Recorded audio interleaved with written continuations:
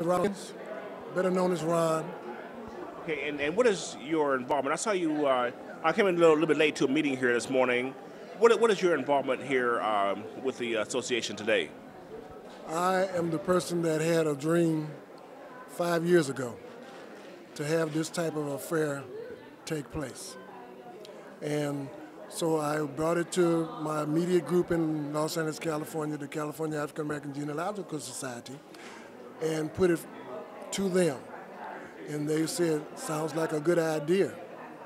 So we have what they call the West Coast Summits of the groups that are on the West Coast, the genealogical groups.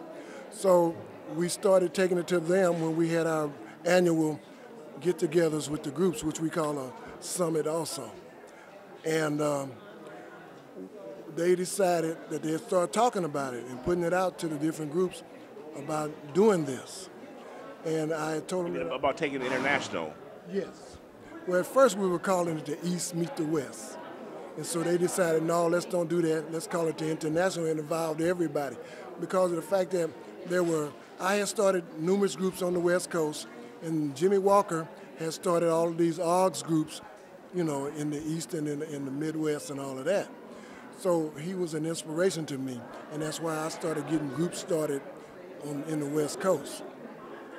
And like I say, 5 years ago, I had this dream that we ought to get together because all of my people could not always go to their conferences, and they really wasn't coming to the West Coast to our conferences, okay?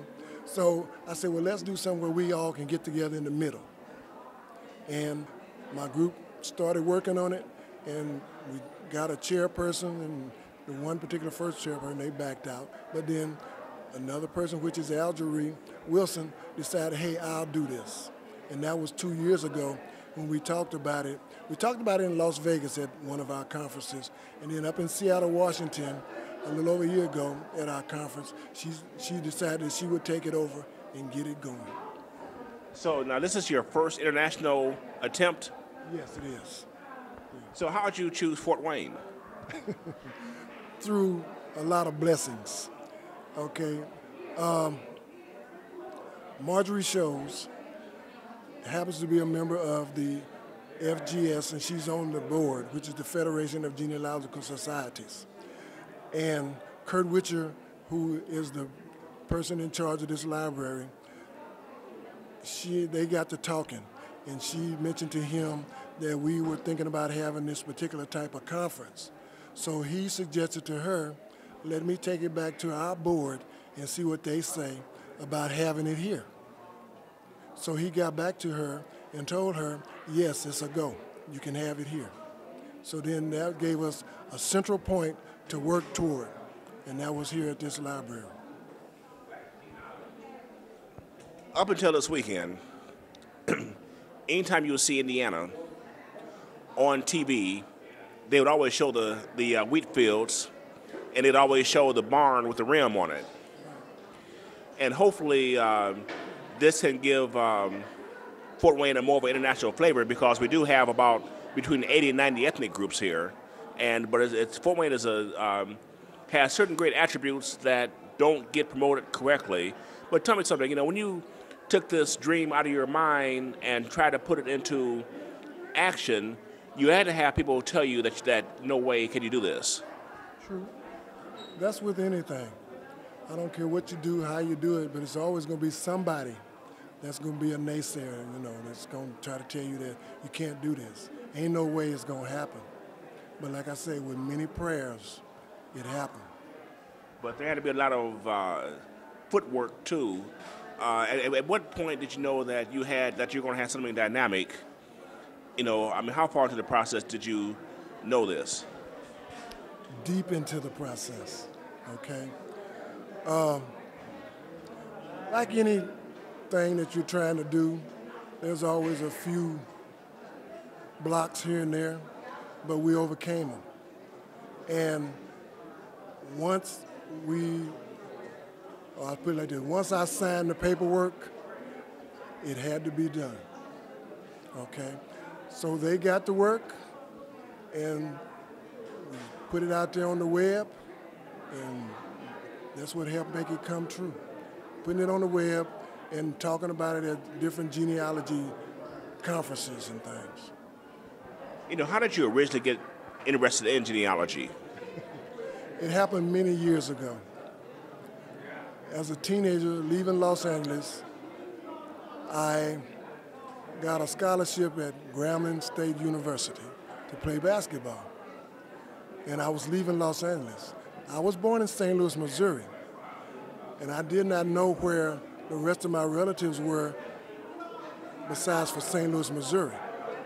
So I asked my grandmother, my paternal grandmother, my father's mother, do we have relatives anywhere else? She said, yes, Ronald, we have relatives in Texas and in Tennessee. I said, oh. So I said, well, you know I'm going through Texas. And back in those days, I rode the bus, okay? And back in those days, things were still segregated, okay? So I rode the bus, and when I got to Dallas, I had the phone number, and I called one of my great cousins and spoke to her about the family and everything. So she was giving me some information. She said, I'd love to come meet you, cuz, but I'm a little ways from the bus station. And by the time I get there with your little layover that you had, about 40 minutes, you'd be gone. So I said, okay. So I went on to Grambling, and in the meantime, I would keep in touch with her. And that's how, when I really thought about family and where they were in different parts of the country and everything. But I never did any research until I really got back to Los Angeles, which was back in 1969. Okay. Another thing in that whole interim, as a basketball player, I was invited. I was offered a scholarship to the University of Utah in Salt Lake. Okay, and I had gone up there to visit the school. Okay, and I was given a Book of Mormons. And I read the book, and it was really interesting.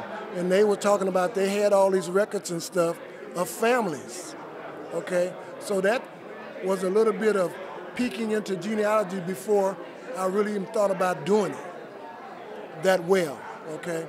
So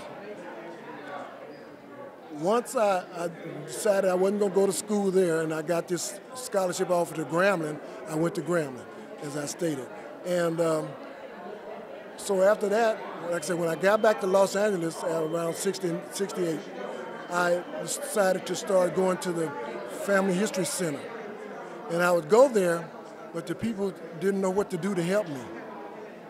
The volunteers that they had at the Family History Center, not knowing until years later that our research is the same as theirs, meaning white people, up to a certain point, and they didn't understand that. They thought we were something out of the ordinary, that we wouldn't be the same places that they were, okay? So once I tried to let them know that my research is the same as yours till we get back to 1870. There's no difference, okay? So they had to start trying to teach their people to help us better. Okay, so after years of telling them and explaining to them that they need to teach their people, because see, they have people that are on missions, and their mission is just a couple of years at a particular position. Okay, so and they move on and they get new people in and they don't know what's going on. So you may not go to the library for a year or two, and you come in there and there's a whole new group of people. Okay, and they don't know what to do. So it was one of those kind of things, hit and miss thing. And then I did finally get somebody to come through there and say, well, this is how you do it. Okay, because I was in there doing research and stuff, and then I was blind. Because they were blind. They didn't know what to do and how to help me. So once that happened, I was able to move on.